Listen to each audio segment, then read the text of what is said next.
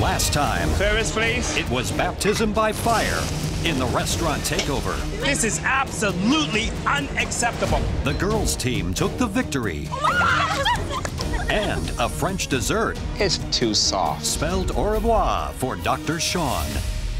Tonight, Lift. Wow. the home cooks get a master class in fine dining Chef Michael Botticini is teaching me how to cook. Incredible. and high drama. Woo. I have to pull off the impossible. Then it's unhappy hour in the kitchen This challenge is driving me to drink. as they fight to keep their dreams from getting smashed. Do you think this is good enough to take you to the top 4?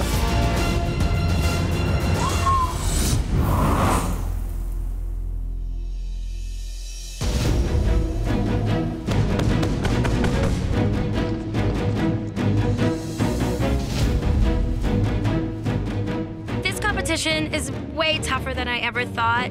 I'm just so proud to be part of the top 5. Welcome back, everyone. It's not enough for me just being top 5. I want that #1 spot. You've all come such a long way. And at this point in the competition, any advantage has tremendous weight. Everybody here is good. They are very good. So winning this mystery box would be absolutely insane. On a count of 3, lift those boxes. So far, only me and Matthew have won mystery boxes. The other competitors are really looking at us with serious targets on our backs. 1, I just want to win a mystery box once. 2, This could be our last mystery box challenge. This is one I need to win badly. 3, lift. Oh, wow. I see a perfect plate. It's obviously executed by some sort of world-class chef. The smell is just so good. I just want to dig right into this dish. If you've ever wondered what a world-class dish is like, you're looking at one. A seasonal and savory wild boar entree, created by one of this country's finest chefs, Michael Bonacini. Oh, cool. Oh my gosh, I'm getting it for free. This is awesome. Smells good, doesn't it? And I'm sure you want to know what it tastes like. So grab a fork and dig in.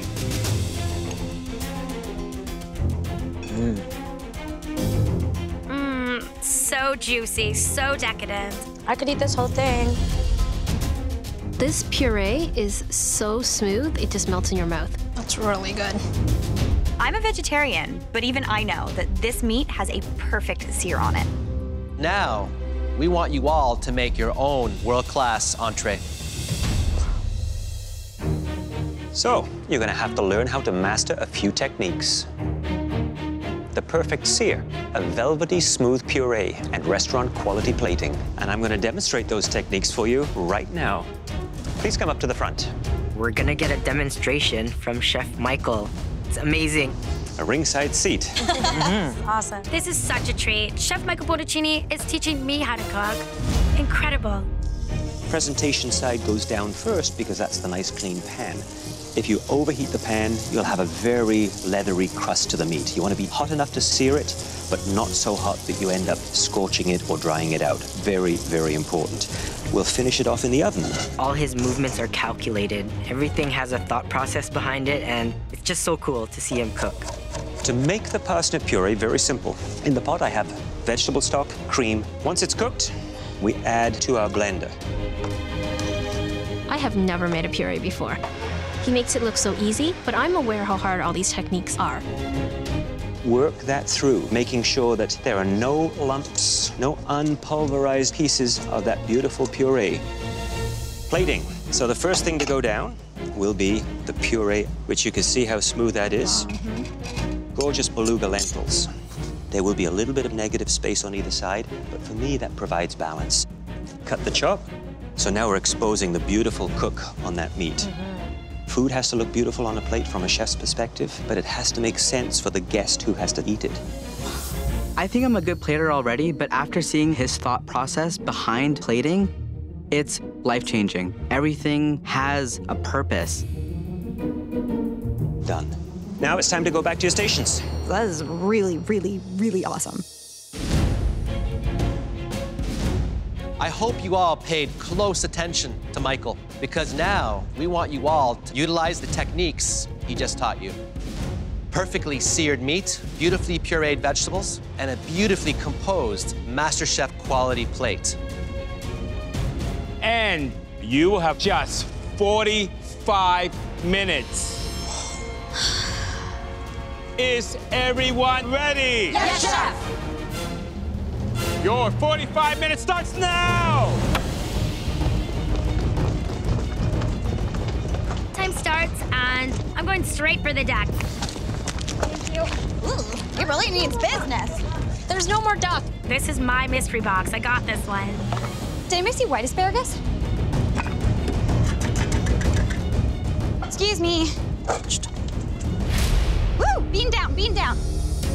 This is top 5, and we've seen some incredible cooking. But we want to ratchet this thing up now and see what they really can do. They tasted a world-class dish. They had lessons from the masters. So I'm expecting a lot from these people. I think the ability is there. Hopefully that little demo will move them a little closer to that step. I am making pan-seared duck on top of a celery pear puree. Watching Chef Michael cook was so inspiring. I'm not like the other home cooks that are here. They get to go out to these great restaurants all the time, but I'm at home cooking for my family. I've got growing teenage boys. There's not a lot of time to be doing intricate, beautiful plating, so learning how to do that restaurant plating means the world to me. I'm trying to do a dish somewhat similar to Chef Michael's dish. I'm doing a pork rib chop with red lentils and celery root pear puree. I haven't won any mystery boxes, and I feel like a lot of the home cooks don't see me as a threat. I don't mind being underestimated because I'm ready to blindside everyone else in this competition. The importance of perfect searing is so that you seal in the juices and also so that it presents really well on a plate. I'm making a pan-seared duck with a blackberry red wine sauce, fondant potatoes, and caramelized white onion puree. I love mystery box challenges just because I can use my creative mind. If I can serve the judges food that they haven't seen before, I've done my job.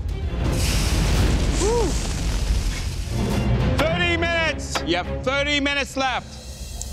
I am making a New York strip loin, acorn squash puree, as well as a play on a teriyaki sauce. My advantage is I know what world-class food is. I spent a lot of time in Japan a couple months ago. I went on a food trip, and I want to bring out those same flavors that I experienced there. Veronica knows so much about food, but Veronica's a busy lawyer. I have a lot more experience in the kitchen. I'm making a seared New York strip loin. I'm gonna do a potato and leek puree, and I think it's gonna be good.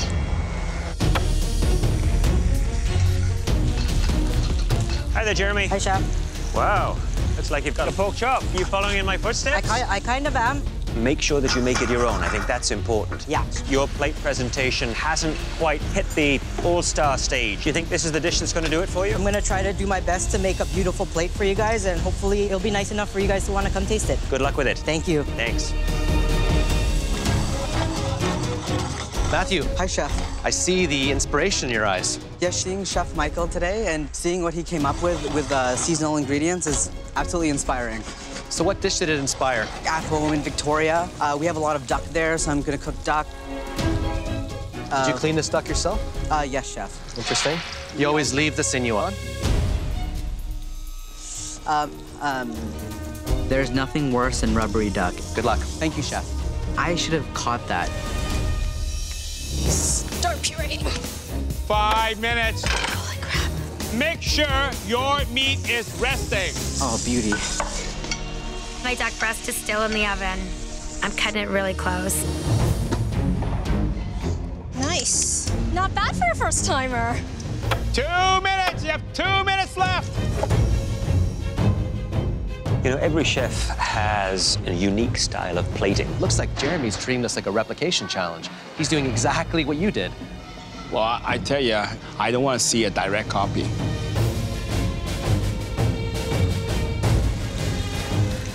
30 seconds! You have 30 seconds left! I'm waiting for the very last second to slice that duck breast. If I don't let my duck rest long enough, it's gonna bleed out all over my beautiful puree. 10, 9, 8, 7, 6, 5, 4, 3, 2, 1, hands up! Oh my God. Oh my God. it's bleeding out. I just watched the blood pool around my beautiful puree. The judges take one final look before selecting the most promising dishes for tasting. I'm hoping it's a world-class entree. Fingers crossed. My plate looks beautiful and I know it tastes really good, so I really hope I get called up for this one.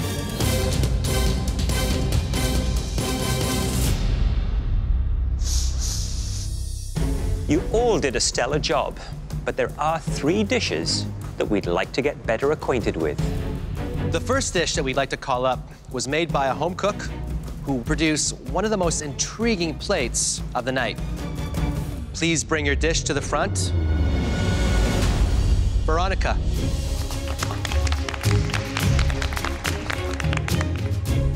I'm so thrilled. I have never made a puree before, so I hope they like it. I have a New York strip loin, and underneath is acorn squash and sweet potato puree.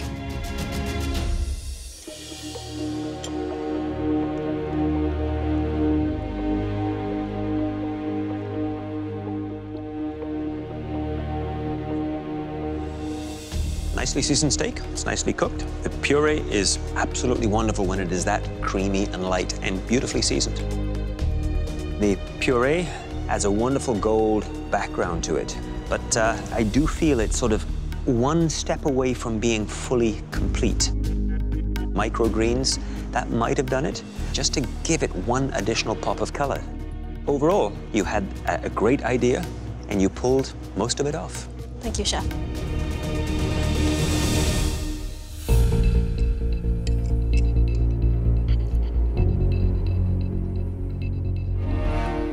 Searing the beef, I think it's perfectly done. It's well seasoned. Keep it simple. The puree, absolutely perfect, nice and silky. All the flavors, they all come together. It's almost world class. Thank you, Chef.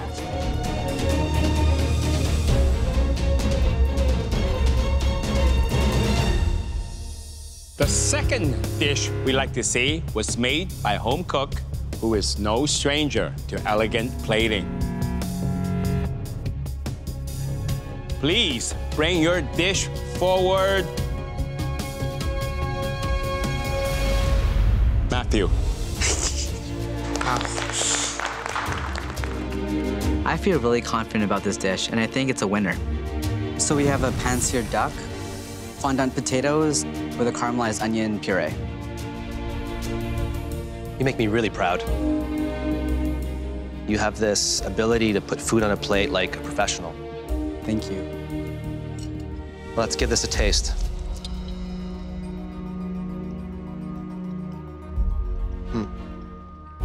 The duck is delicious, great flavor.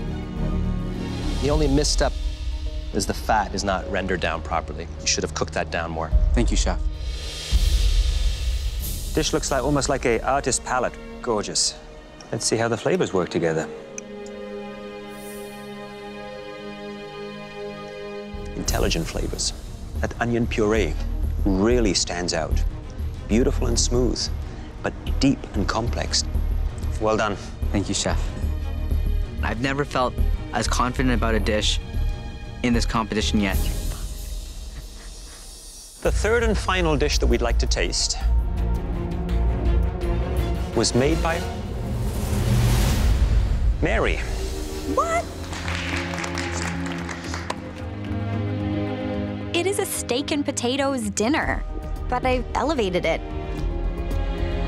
I did a seared New York strip loin, a potato and leek puree with a shallot red wine reduction and some of the Knorr beef stock. The meat, it's pretty rare. When I did eat meat, I liked it very pink.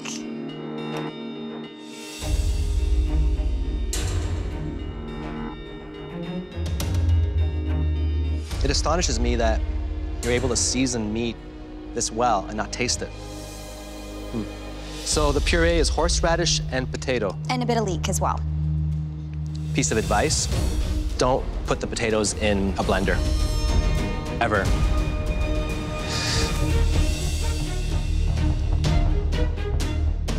Piece of advice, Don't put the potatoes in a blender, ever.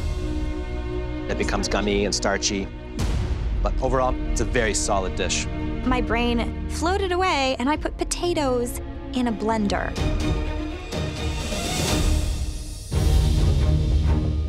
Only one home cook mastered all the techniques that Michael showed you. And the dish we're talking about was made by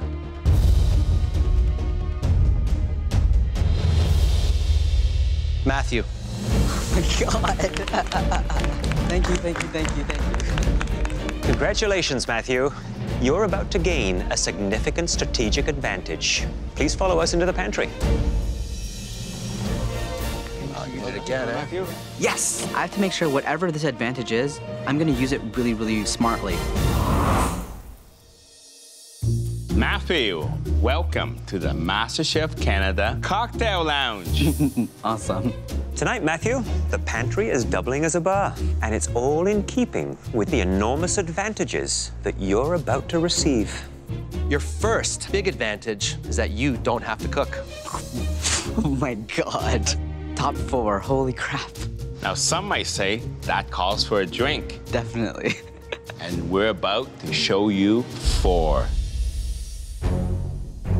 A frothy pina colada. Irish coffee. A mint julep. And finally, the Bloody Mary. Wow. The signature ingredients of these drinks will inspire what your fellow home cooks will be making tonight. Wow. And you get to assign one of these 4 cocktails to each of your 4 competitors. You have some tough decisions to make. Oh, any one of these will be hard for all of them. This is gonna be really, really fun to watch. Today, everyone will be challenged.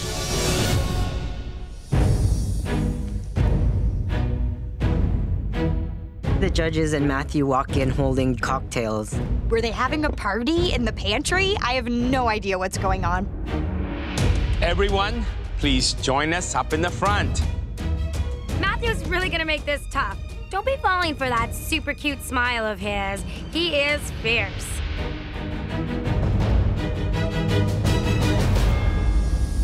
In the pantry, we presented Matthew with 4 classic cocktails, each with its own unique flavor profile. The pina colada. An Irish coffee, A mint julep and a Bloody Mary. Tonight, Matthew will not be cooking. His second advantage is he gets to assign one of these cocktails to each one of you. The cocktail that you're assigned will be your inspiration for not just 1, but 2 MasterChef quality dishes. 1 savory and 1 sweet. So Matthew, are there certain home cooks that you plan to give more difficult cocktails to? Yes, definitely. From the very beginning, I thought that Mary and Veronica have been my biggest competition. They're gonna definitely get a challenge today. Matthew's totally underestimating me, and my skills just means that I'm gonna get him in the end. Who will you assign the pina colada to? A home cook that does not work with tropical flavors that often, they're gonna have a hard time with a pina colada. I'm gonna give this pina colada to April Lee. The key flavors are coconut, pineapple, and rum. Have you ever tasted a pina colada before? I sure have on tropical vacations, but the MasterChef Canada kitchen is no vacation. Matthew, the Irish coffee. Who are you gonna give that to? I'm not quite sure if they even like coffee. Being Filipino myself, I know that we don't cook with coffee that much. This one, I am gonna give to Jeremy. Jeremy, how do you feel about cooking with whiskey, coffee, and cream? I'm not sure what I would pair coffee with or how to use it at all, so I'm racking my brain right now. Next up, the Bloody Mary. Who's gonna get that one? Making tomatoes and hot peppers the star of a dessert is gonna be the toughest challenge here today. So I'm gonna give this one to someone who I see as one of my biggest competitions. So I'm giving the Bloody Mary to Mary. That was a good fake out. I I'm not as excited as I look right now.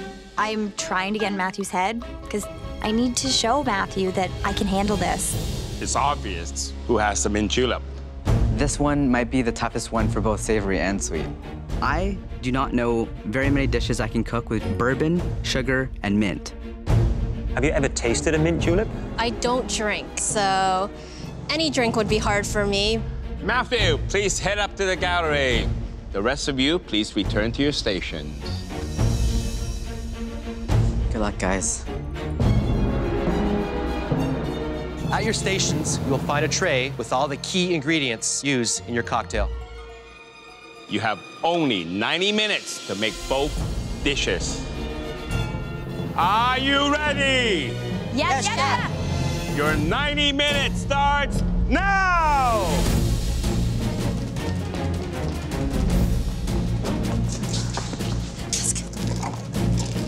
I open the fridge and the first thing that jumps out to me is steak.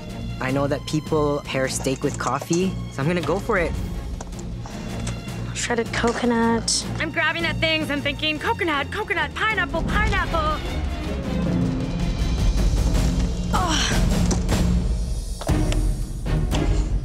This is going to be a very difficult challenge.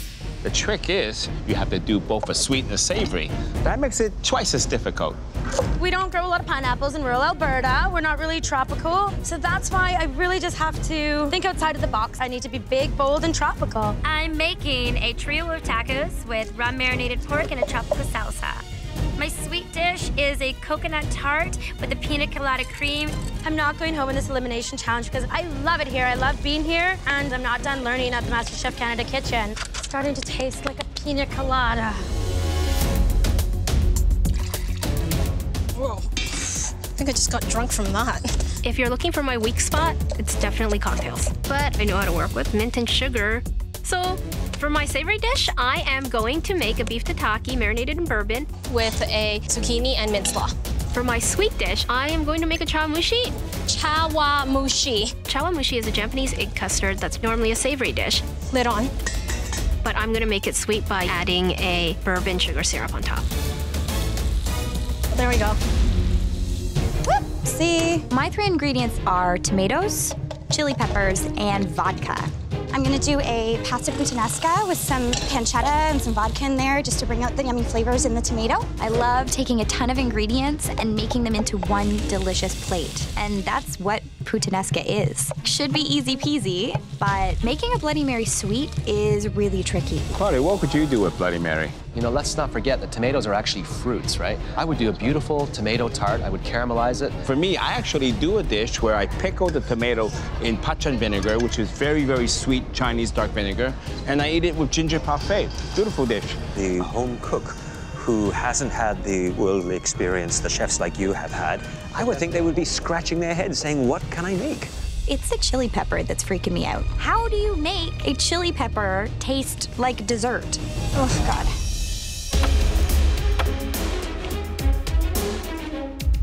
Matthew was right. I've never cooked with coffee before, but I think I know the flavor profile and what it matches. I'm making a steak with a coffee, togarashi, and salt dry rub. For my dessert, I'm gonna go to my Filipino roots. So I'm making a champorado. It's a Filipino dish. It's basically a chocolate rice pudding. I feel like I've been losing myself trying to impress the judges with other things that I don't really know. I'm gonna use my cooking style that got me here, and hopefully that will get me into top 4.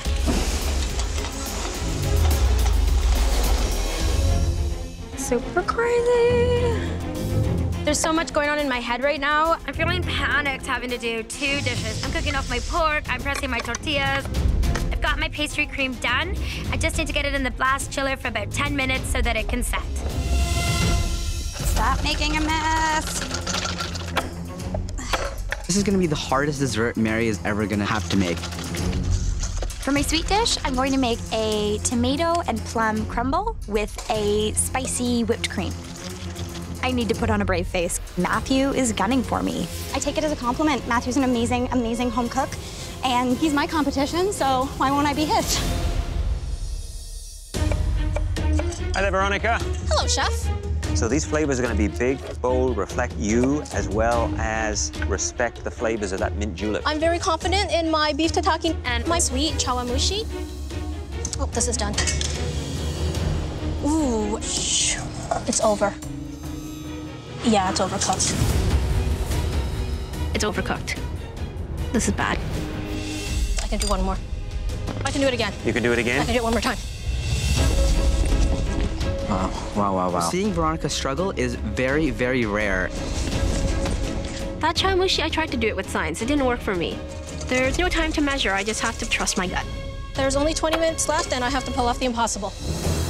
I gotta tell you, in terms of strategy, Matthew has hit 2 bullseyes. He has put Veronica into extreme pressure, and I've never seen Mary this stressed out. Where's that nutmeg? She is definitely struggling right now. Whew. Sorry, medic. I seldom see her injure herself. The stakes are insanely high. I've never had this much pressure, but the voice in my head is just saying, make sure that these flavors are perfect. Hi there, Jeremy. Hi, Chef. How are your 2 dishes going? Going pretty good so far. I pretty much got my dessert done. If I were you, I would be thinking about how I could be very creative to present that, but in a really modern, I know, Chef. out-of-the-box I've thinking. been struggling with plating, so that's been what's been going through my head the whole time I've been cooking. As it stands right now, it just looks like brown starch. I know, Chef. I'm kind of nervous. Okay, pull the rabbit out of the hat. Good luck with it, Jeremy. Thank you. I'm kind of thinking that I may have made a mistake right now because there's really no way to make my dessert look pretty. Working on getting everything done for my coconut tart. You have 10 more minutes left. I look up at the clock and realize right away that my pastry cream has been in the blast freezer for a good 35 to 40 minutes. Shoot. My pastry cream is almost completely frozen. April Lee, how are you? Oh, I'm a little frantic. I left my pastry cream in for too long. I've got more of a semi-Fredo right now. You are feeling the heat, aren't you? I sure am. I've got a feeling about you that you might pull this out. You know what, I got to. I just never give up. And I've made a mistake here, but I'm not gonna beat myself up about it. These are beautiful flavors. My texture might not be there yet, but I'm gonna do this. I got this. Well, that's what we all love about you. You always surprise us. Make sure you surprise yourself. Thank you, Chef. 2 minutes! It may be your last 2 minutes in the MasterChef Canada kitchen. Whew. Oh, Lord, no, not me. I just grabbed the same 2 plates. I'm gonna be part of the top 4 because I'm gonna try and show the judges that I can plate and make something delicious. I was really disappointed with the dish that I put out earlier, and I wanna show them that I can do better than that. So I'm gonna redeem myself with this savory dish. I'm not going down today. I'm a fighter, so I'm gonna keep fighting until I win. I'm gonna show the judges some delicious flavors. I'm gonna make them want tomato plum tart every stinking day of their lives. I know my tart is good, but I'm definitely doubting my savory dish. That looks stupid. I know the flavor's there. I'm just trying to elevate it with the classic Bloody Mary garnishes. Oh my God, I love you so much. I can still pull off a dessert and make it look like a beach. I can make the coconut crumble look like sand. Top 4. Top 4. Changing my life. 10, 9, 8, 7, 6, 5, 4, 3, 2, 1. Hands up! Incredible. Nicely done, everyone. Incredible. That was amazing. Oh, I like pina coladas. The Bloody Mary is delicious, and it's calming my nerves. I spent so much time on that dessert. I wish I had more time to plate my beef tataki. That doesn't look like a good plate. I'm pretty worried. I don't love the way my dessert looks. It's turning into a puddle on the plate, and it's not gonna look pretty at all. It's now time to taste your dishes. April Lee.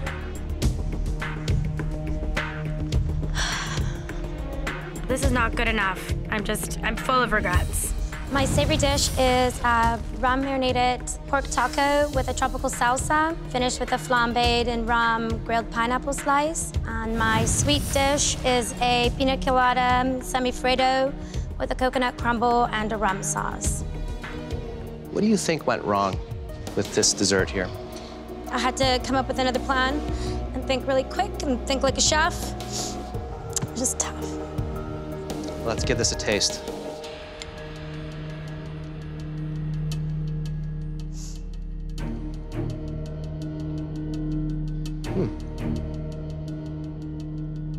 You know what, Aprilline? It tastes like a really great tropical ice cream. Great, big, punchy flavors. The rum, the coconut, the pineapple, that's all coming through. The only problem is that you can't serve a dish like this the way it looks. Don't forget, there's other cooks behind you. They may have dishes that look nicer than yours, but the taste may not be there.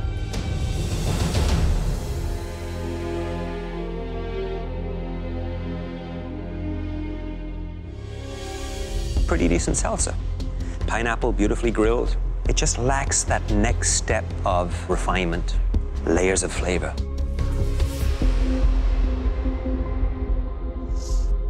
Mary, please bring up your 2 dishes.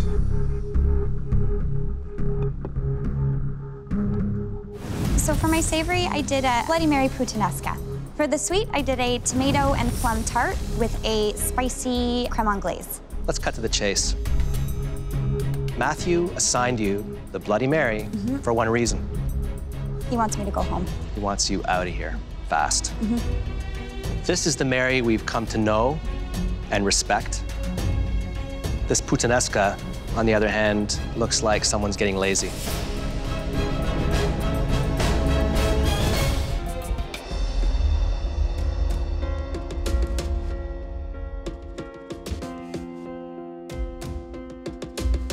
It's delicious. Thank you. Absolutely delicious. Those flavors just shine. The tomato, the spice, I taste a bit of that vodka. It ain't pretty, but the taste is there. Thank you. Matthew is really mean. Giving Mary the Bloody Mary. I know. It's a tricky drink to work with. Hot peppers and tomatoes don't really make sense in dessert, so.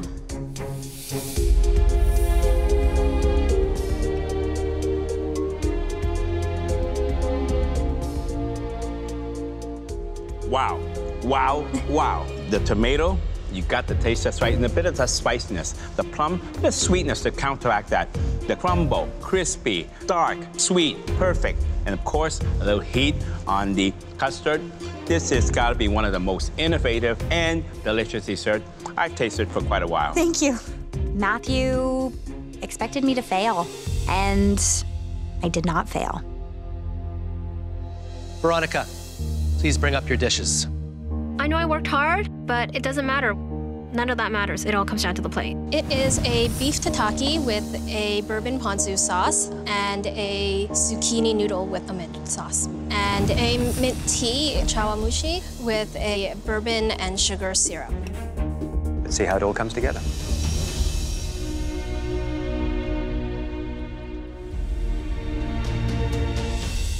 It is fresh.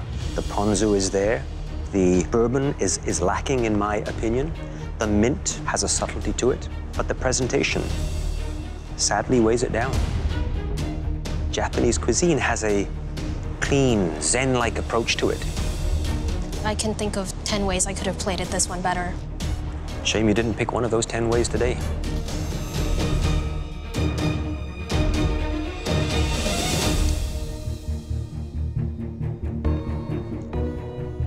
You can taste the bourbon and the syrup, of course. Mint, cream, not your best. Yeah.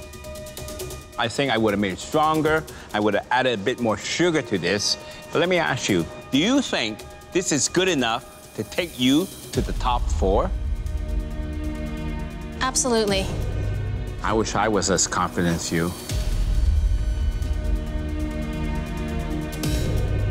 Maybe I need to rethink how I put a plate together and how all the flavors and textures work together. Jeremy, please bring your dishes up to the podium.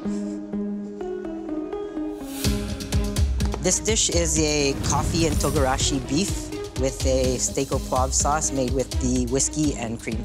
And this dish is a coffee chocolate rice pudding with whiskey candied bacon. I have to say, it doesn't look that appetizing on the plate. Yeah.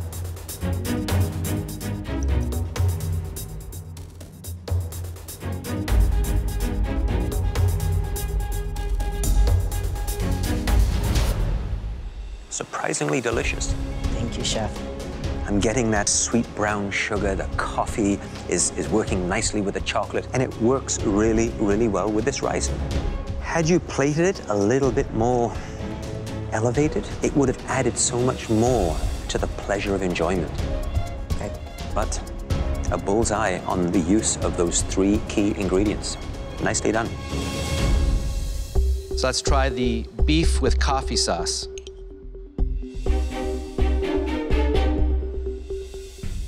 It's delicious, absolutely delicious. Use the coffee to season the beef, right? Yes. Dry rub with the togarashi and a lot of salt to counteract the bitterness of the coffee. That was really smart. I'm glad you did that. You know, Jeremy, this dish here, in terms of the presentation, is the best looking main course I've seen in this challenge. Thank you, Chef. I'm so proud of myself. I have a smile from ear to ear. We've tasted all your cocktail-inspired dishes, and now we need a few moments to discuss. Not an easy challenge. Some of them really shone, and there were some that really failed in more ways than others. One of them, for me, missed the mark on so many levels. Who do we eliminate?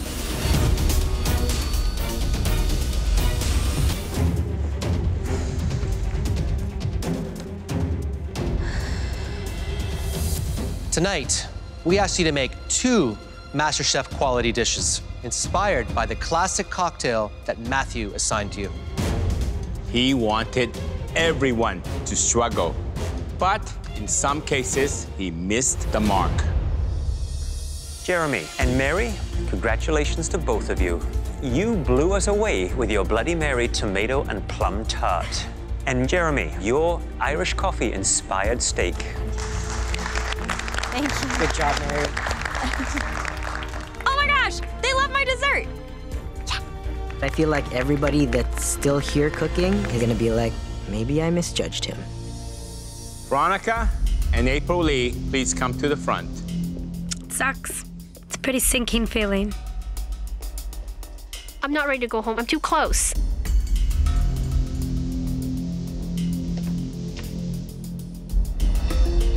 You both had to rethink your desserts, and you both showed tremendous tenacity and drive.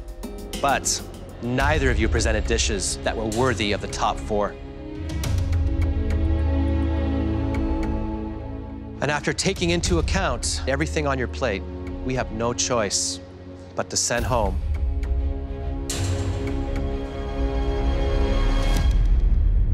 April Lee. I'm so sorry. You made your family really proud. Veronica, please head back to your station. April Lee, you surprised everyone throughout this competition with your incredible skill and drive. It's been an absolute delight to witness your growth. It's sad to see you go, but there are 3 prairie men who'll be happy to have you back. Your husband and your 2 boys. You've made them very proud. Now come on up and say goodbye.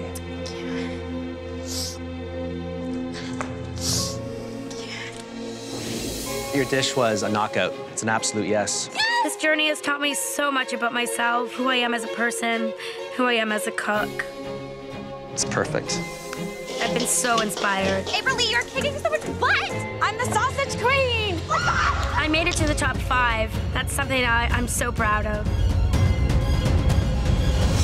So, April Lee, looking out there, who do you think is going to become Canada's next MasterChef? My win goes to Matthew. He's such an amazing, amazing home cook, and I'm proud to call him my friend. Thanks, April.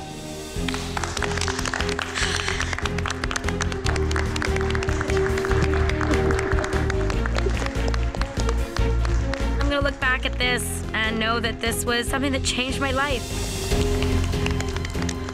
Love you, April Lee.